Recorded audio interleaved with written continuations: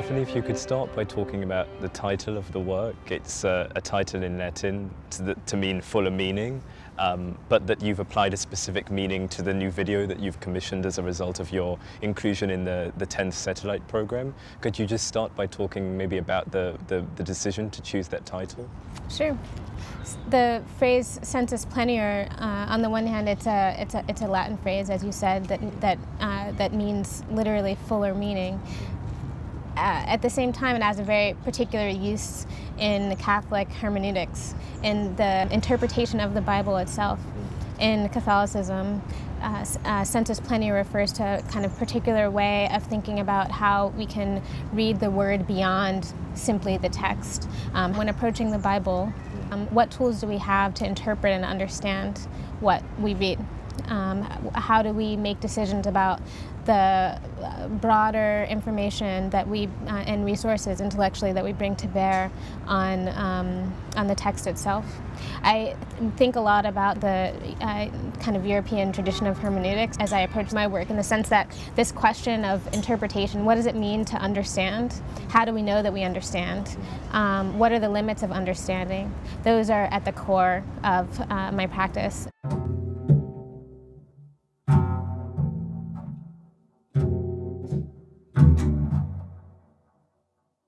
In the work Sensus Plenior, the work poses a specific relationship to the practice of mime through the ordained minister Susan Webb and the Master Mime Ministry of Harlem. And for me, what was so fascinating about encountering that practice is that it was one unknown to many people who know about the history of mime. So could you talk about how you encountered this specific practice of mime that's very much part of the 21st century? Sure.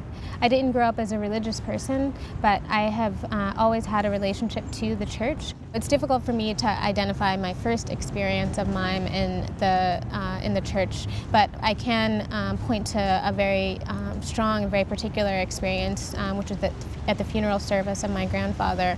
I was then and still am fascinated by and deeply moved by the practice of mime as a way of extending the text of gospel song sort of into the body and through the body. So it became very clear to me that this was a different way to think about movement, a different way to think about the body as a kind of mediator.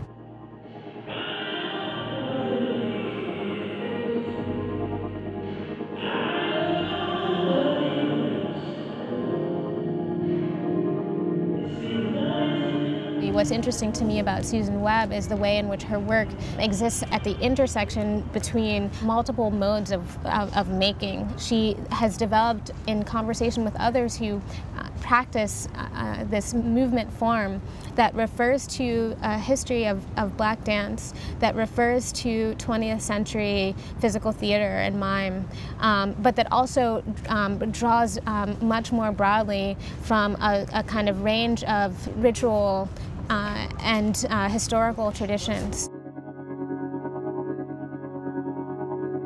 From the perspective of Susan Webb, I think pantomime is the foundation of all movement traditions, that to imitate through movement is the beginning of any kind of theatrical tradition, any kind of movement-based cultural tradition. For me, what's so challenging, what's so fascinating about her practice is that it invites us to think in a new way about how movement can function not as performance. So how can we find other models for thinking about what it means to move for a viewer?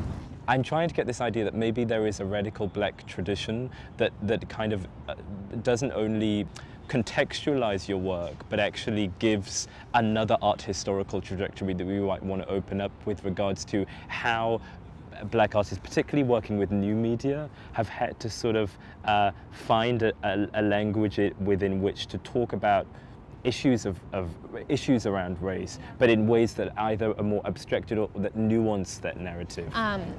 For me, my practice is really about finding new forms, new trajectories, new routes, new pathways for thinking about the ways in which black radical expression in the U.S. and not exclusively in the U.S.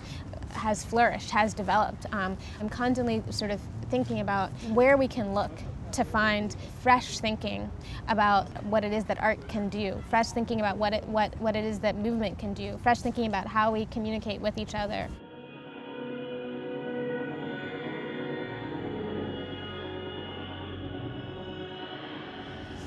And I mean, part of the reason that it's complicated when you put it in this way around Black, like framing of the Black experience, is that I actually don't think, you know, I mine the history of Black expression because it's been so rarely considered, not because the tools that I find there can only be used to frame Black experience, and not because framing Black experience as a kind of referent is my goal, my only goal, or the most important goal, or even, you know, what I think Black artists are most interested in these days.